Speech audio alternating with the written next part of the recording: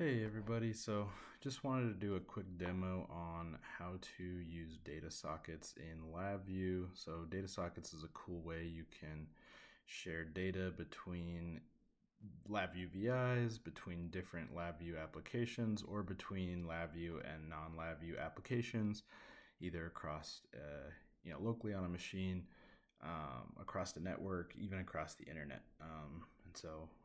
Just wanted to highlight how we can do this. First thing, if on your computer you're wanting to actually have your PC be the DataSocket server, if you install LabVIEW, you also get this DataSocket server. So if you just run that, this will launch the local DataSocket server. And you can see here, what's running on it and whatnot. In your LabVIEW VIs, if you go to data communication, there's this DataSocket palette, and there's just a couple functions. It's pretty simple. Just a quick demo. We're going to need an open, close, read, and then over here we're going to need an open, close, and write.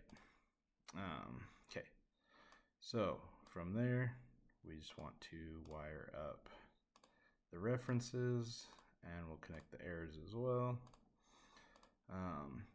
So on our open functions, we need to pass in a URL. So the URL for DataSockets is going to be DSTP://. The next part of this URL is going to be the host name or IP address of where you're trying to connect. So since our DataSocket server is running locally, we can just use localhost. If you were connecting to another computer across the network or across the internet, you can use the URL or DNS name or IP address of whatever that is.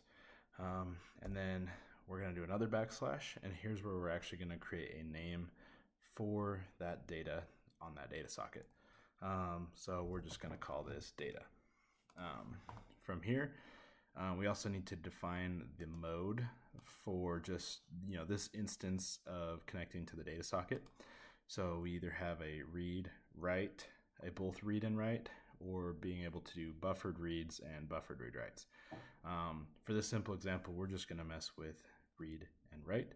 So we want this one to read. The only other thing we really need to do is just write the data to the DataSocket. So we're gonna put a little loop around here, create a control to stop the loop. We're going to just add a little bit of timing. So let's say right every 200 milliseconds. And then we're just going to use a random number, and that's what we're going to write to our DataSocket. So one of the cool things with DataSockets is that you don't actually need to be doing any flattening of the data types. Like if you were using the LabVIEW TCP functions or UDP, you have to flatten everything to a string prior to sending it, and when you receive it, you need to unflatten it from a string. DataSockets allow you to send just native LabVIEW data types, and that's kind of handled automatically for you. This is all you really need to just write data to this DataSocket over and over again. So we can run this guy, and you can see the process connected to the server, and you can see that packets are being sent to the DataSocket server. So now we want to set up a reader to read that data off of that DataSocket using LabVIEW. So we're gonna also need to connect a URL. So same thing, it's gonna be DSTP:// the location of the DataSocket server and the name of the data you're reading. We also have to define the scope here. So here we want to read. And then on the read function, we have to define the data type we want to read this data back in. So in this case, we're using just like a double floating point. So we need to tell it that's the type of the data for this. And now it's automatically adjusted to output using that data type. So let's Move this over just a hair. We're gonna put a loop around here. Sweet. A control here. And we're going to add a weight here. Oops.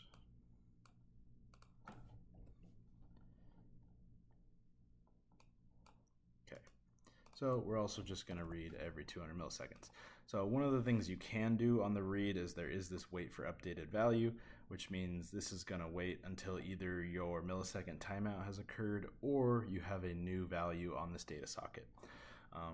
So we're just going to leave that by default. You also get the latest timestamp of that data socket, so when it was last updated from the writer, and you can get the status and quality. Not going to focus too much on that, really just want to display this data. So we've got this set up, we can open this, and we can see the data coming in from our data socket just fine. So this is writing data to this data socket, this is reading data from this data socket. Just wanted to highlight one other kind of cool thing you can do with DataSockets.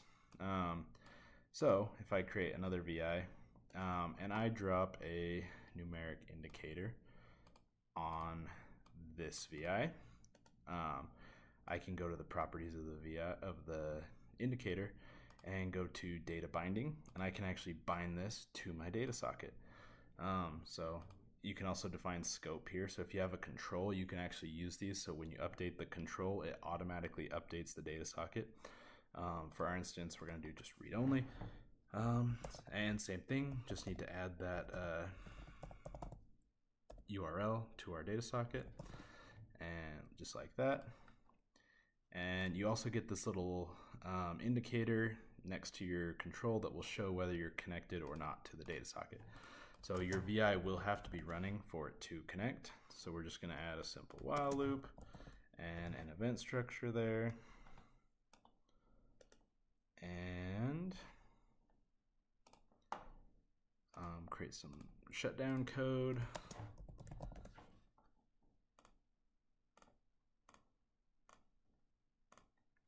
Okay, so now if I run this VI, you can see this light goes green because we're now connected to our data socket, and this is automatically updating as the data socket gets updated. So no, not actually doing any programming here, it's just automatically connecting to it. And that's really it to use DataSockets in LabVIEW.